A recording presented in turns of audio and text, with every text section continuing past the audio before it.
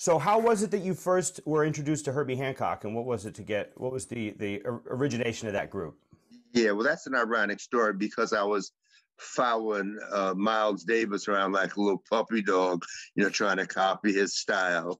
And I remember Miles Davis told me, don't copy him, get my own style. Hmm. That sort of just like water off a duck's back. I said, yeah, yeah, yeah. I still just like the way you play. Sure, sure. Anyway, I used to always go hear Miles Davis, and Herbie Hancock was in his group. And I was always like everything Miles Davis did, I wanted to do. Miles Davis had, sports cars. So I was in Ferraris and stuff. So I was always admiring sports cars. And so I would always just talk to Herbie Hancock about sports cars when I would go see Miles. And we never even talked about music. I don't even think he knew I played. Oh, And wow. so one time, this is about 1968 or 69, Herbie Hancock came through San Francisco. And at that time, I was doing my residency in psychiatry. I'd already finished medical school.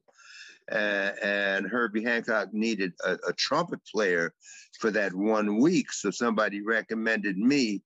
And he said, oh, no, he's a doctor. He's not a musician. And so I told him, I said, well, just give me one chance. So he didn't know that I had been listening to his music for years. So he had a little skeleton rehearsed. Since I went to the San Francisco Conservatory of Music, I could read well, blah, blah, blah, musically. And so he had a rehearsal, put the music up there. I knew all the music anyway by heart, just from listening to the music on record. But he didn't know that. So after the rehearsal, Herbie says to me, oh, you read well. I said, oh, thanks. I was looking at, I could read the music, but I wasn't even looking at it. I just knew it. And so we played for 1 week. That's all he hired me for. And everybody was going to go back to New York. And he just said, thanks, you sounded good. And I was disappointed. I wanted to be in, I'd never played with people of that caliber before musically. And I said, oh, my God. So I told Billy Hart, who was the drummer in the band, Herbie didn't ask me to join the band. He said, well, why don't you just go propose to him, say you want to be in the band? So I went to Herbie and says, man, I sure would love to be in this band. And he thought for about 3 seconds and said, okay, just like that. That's pretty good. And that signature of okay changed the whole trajectory and direction of my life. It opened up doors that I never even knew were possible, to brought me up to a higher echelon of being around people who I looked up to all my life as my heroes. Because I played with Herbie Hancock. They just took it for granted. I had arrived.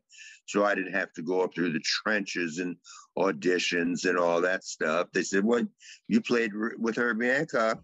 Your credentials must be ordered. That included people like Art Blakey, Elvin Jones, McCoy Tyner, Joe Henderson, Jackie McLean, on and on and on. And so that, by Herbie saying, okay, changed my whole life. And that was over a half a century ago. And it really, just changed everything for me and allowed me to be at a place where I'd always dreamed of being. Oh, that's amazing. Yeah, it's unbelievable. I'm still living the dream.